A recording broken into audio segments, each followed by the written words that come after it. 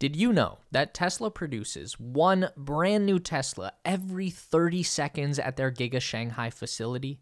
Today, we're going to talk about how they are able to churn out new cars so quickly and why Tesla was able to go from production hell and near bankruptcy in 2017 to cementing their place as one of the top manufacturing companies in the world just 5 years later.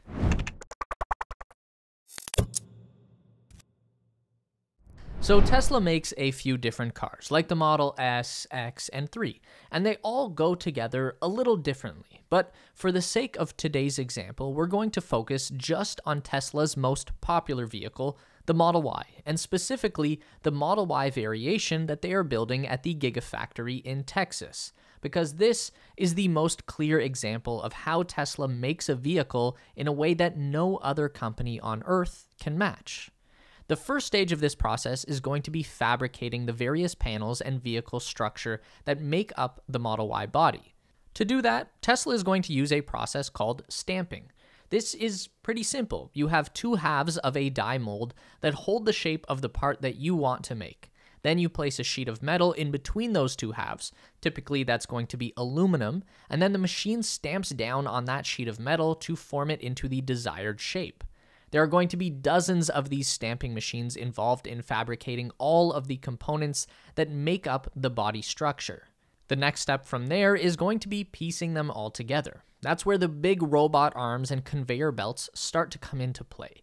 They are welding together all of those stamped pieces to begin forming the skeleton of the Model Y body, moving from one robot down the line to the next, each one adding a new piece of the puzzle. This is what they call the body in white stage of the process. The car is not actually white at this point. It doesn't have any paint at all. I don't know why they call it that. But once the skeleton frame is complete, they're going to start attaching all of the body panels, like the fenders, the doors, the hood, and the trunk. These can't just be slapped on by robots. So there are going to be workers attaching and bolting down all of this bodywork. In theory, they would be ensuring that everything is fitted perfectly straight and even.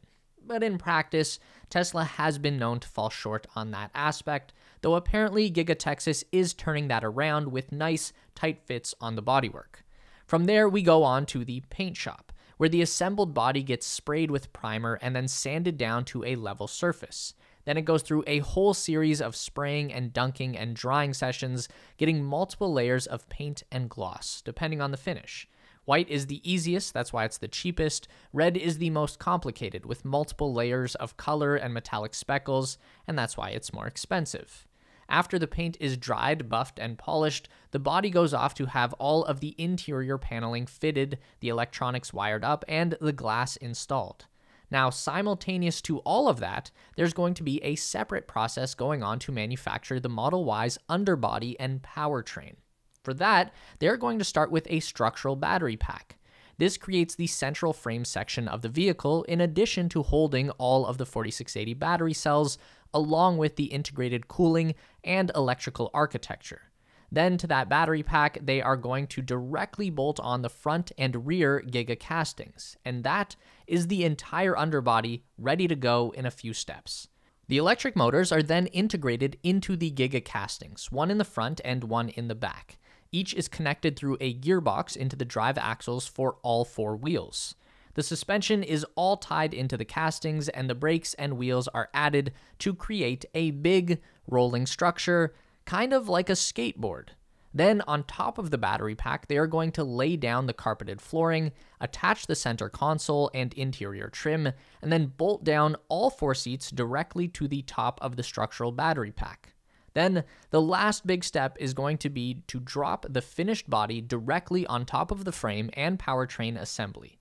The two are connected together by a series of bolts all around the perimeter of the structural pack and castings. From there, the Model Y gets the finishing touches from a team of people doing the final quality control. Again, in theory, this is where any defects and issues are identified and fixed before the vehicle rolls out to be delivered to the customer. Now, that is how the process works at Giga Texas, and it's fairly similar at Giga Shanghai. So now you have some additional context for how incredible it is that all of that can be done so efficiently that they can produce a brand new Tesla every 30 seconds at the Shanghai factory. Have you heard of the sneaker company Vessi? They are today's sponsor and my favorite pair of shoes. So why are Vessis my favorite shoes? Well, I live in Vancouver and it rains a lot. Too much, most would say. But I don't have to worry about my feet getting wet because Vessi shoes are 100% waterproof, which is perfect for the unpredictable weather of Vancouver. They are made from Dymatex, a dual climate knit material that keeps you cool in summer and warm in colder weather. It doesn't feel like it should be waterproof. They are comfortable, lightweight, and breathable. Vessi shoes have become my go-to pair of shoes to wear, but I saw that they had a new Men's City Classic that are slimmer, sleeker, and lighter than ever, so I sprung for the all-black versions, which look and feel amazing to wear. I recently got a puppy, so I'll be wearing this new pair a lot. Vessi has several styles and colors to choose from for both men, women, and kids. So if you're looking to finish your holiday shopping, get the gift that they will love and will help keep them dry and warm. Again, Vessis are my go-to shoes sitting by my door, and they are giving away a pair of socks of your choice for the first 100 shoes sold using my code TheTeslaSpace. And if you missed your chance to get a pair of free socks, Vessi's early Black Friday sale is on now. So get your style and size you want now before they sell out at vessi.com/TheTeslaSpace. It's safe to say that Tesla would be nowhere near where they are today as a company without their Gigafactory in Shanghai. This was the company's first attempt at building an electric vehicle factory from the ground up. For the first 7 years, they were just operating out of an old refurbished General Motors plant in Fremont, California.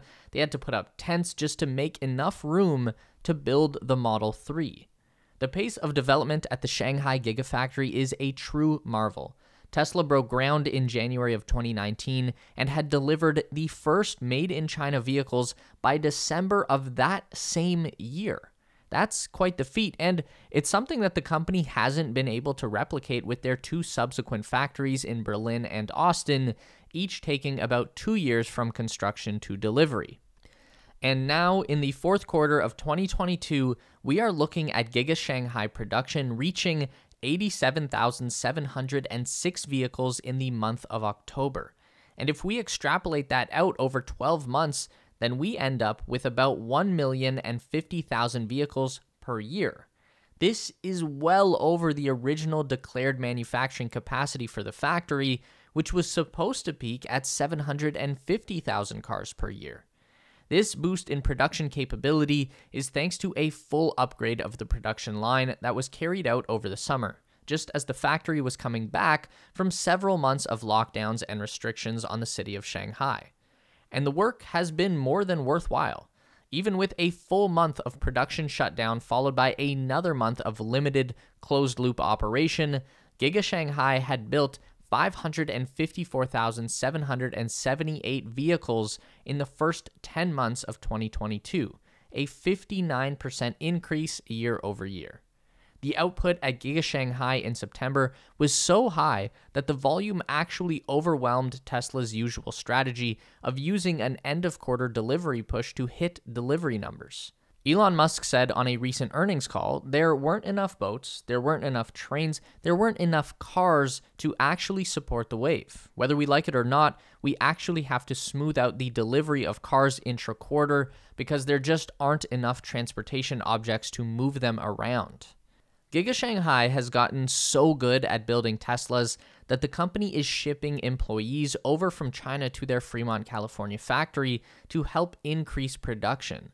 Going back to what we had said about the original Tesla vehicle factory, it was built in the 1960s to build vehicles for GM, which is how it operated for decades. In the later years, going back and forth between General Motors and Toyota before finally closing up for good. That left it open for Elon Musk to swoop in and buy up the property for cheap. This was long before he became the richest person in the world, long before Tesla even made a single dollar of profit. It's also true that to accomplish their goals with the Fremont plant, Tesla had to get creative. They set up massive tents or sprung structures to accommodate the Model 3 and then Model Y manufacturing. When Tesla introduced the GigaPress casting machine to their production line, that wouldn't fit inside the original factory, and it had to be installed in the parking lot where it remains to this day.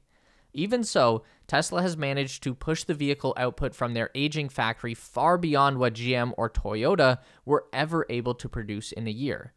Actually, with a rate now over 650,000 units annually, Tesla Fremont is the single most productive vehicle factory in the United States. It's really good, but it could be better. Elon Musk is determined that there is still room to grow productivity at Fremont. He's targeting around 750,000 vehicles per year at peak. So, to help with that, Tesla has imported some production experts from China. According to a report from Bloomberg, Tesla will dispatch staff, in particular automation and control engineers, to assist efforts to increase output in Fremont, where Tesla produces the Model S, X, 3, and Y vehicles. About 200 people will head to California on assignments that will last at least 3 months, with the first workers arriving in November. Of course, that's great news for Fremont, but also for Tesla's United States operations as a whole. We're seeing what one factory can still accomplish as it reaches a production maximum, but we're at the same time watching a brand new factory ramp up in Texas. And the lessons learned from Shanghai and Fremont can only make the newest Gigafactory even stronger. At Giga Texas, the team announced that they had reached 20,000 Model Y vehicles built this year on October 30th, just 151 days since their official start of production. This is particularly impressive when we remember that it was only on September 17th that they built their 10,000th Model Y. So that gives us 10,000 vehicles in 43 days for a run rate of around 1,600 per week. That's up from 1,000 per week reported on August 20th. So this is great news. It's still well below the intended capacity at Giga Texas right now, which should reach about 5,000 per week or 250,000 cars per year. But things weren't always so easygoing for Tesla. When the company first launched their Model 3 in 2017, it was a revelation for electric vehicles. Long range, high performance, good looks, maximum safety rating, and autonomous driving capabilities for a very reasonable price tag. The car was a massive hit, and the order books were going crazy. Unfortunately, Tesla had nowhere near enough production capacity to meet the explosive demand for the Model 3. This led to a period from 2017 to 2019 that Elon Musk has labeled production hell. Basically, the whole operation was in shambles. They couldn't get enough cars out the door to make enough money to keep the company above water, tethering on the edge of bankruptcy. Elon Musk was living in the factory and sleeping on the production floor in a desperate effort to hold Tesla together. So that sucked, but obviously they got through it, and now there are Tesla Model 3s basically everywhere you look these days. But going through that hardship, the company was able to learn a lot of valuable lessons that only come with great adversity. The biggest takeaway from that period was the importance of automation. Elon likes to talk about the machine that builds the machine, and that doesn't necessarily mean removing the people. Tesla still employs plenty of factory workers, but it's about increasing the amount of volume that a set number of people can produce. And that means letting robots shoulder the heaviest burdens around the factory. If you look at a video from a Tesla Gigafactory, everything is always in motion. The car is always moving from one stage of production to the next, being propelled forward by some kind of robot arm or conveyor belt or whatever. That's the only way you can spit out one of them every 30 seconds. And then, on top of that, it's not just about automating every process, but actually removing as many processes as you possibly can. Another bit of Elon's philosophy, the best part is no part. The best process is no process. So that's why Tesla implemented things like their GigaPress machine. It's a way to use die casting on an epic scale to create big chunks of vehicle body with only one part. So, for example, manufacturing the rear underbody of the Model Y used to involve 300 individual robots, and the reason for that is that a typical vehicle frame is made from a bunch of little parts all stuck together either by welding or fasteners or adhesives. So you need automated stamping machines to fabricate all of those bits, and then a bunch of robot arms to put them all together. In order to fix that, Tesla enlisted the top die casting company in the world, an Italian firm called Idra, and they had them build the world's largest and most powerful casting machine, the Gigapress. And with that, 300 robots were replaced by one singular machine and casting process. And that's only gotten better with the new gigafactories at Texas and Berlin, where they make for the rear and front of the Model Y frame with these casting machines. The Cybertruck is going to be built in the same way with an even bigger casting machine. And then for the future, Tesla already has plans to build an even smaller and cheaper vehicle than the Model 3, something that might cost as little as half the price. The way that they're going to do that is not by making an inferior quality product, but by using advanced manufacturing to push the production time and cost to an all-time new low.